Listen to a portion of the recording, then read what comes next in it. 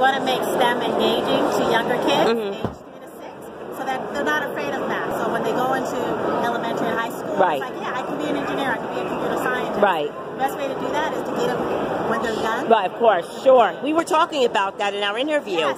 I'm going to do the intro one more time because I cut it off. So again, guys, this is Dr. Ayanna Howard. She's a roboticist, very esteemed, distinguished scientist. She worked at NASA, and I ran into her at CES. She launched her own company called Robotics, and it's a startup that's trying to get kids, educated in STEM. Correct. Right. So we gamify science and math.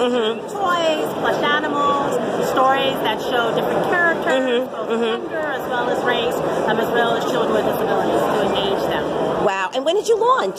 So we launched in 2013. Okay. Our Zumo platform came out maybe about a year ago. So okay. Less than a year ago. So take us to a quick demo with these adorable toys here. Okay, so this one is called Zumo. Okay. Zumo's a turtle.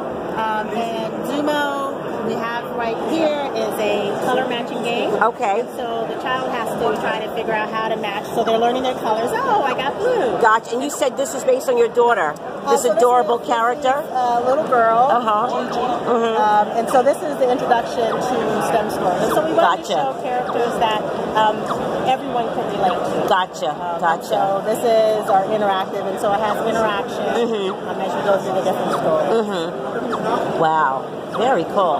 And what age group? 3 to 6. Okay, 3 to 6. 3 to 6. Okay. Just when they're really curious, they don't have this preconceived notion that math is hard yet. Right. They just want to have fun. Right. So that's where we want to work. Great.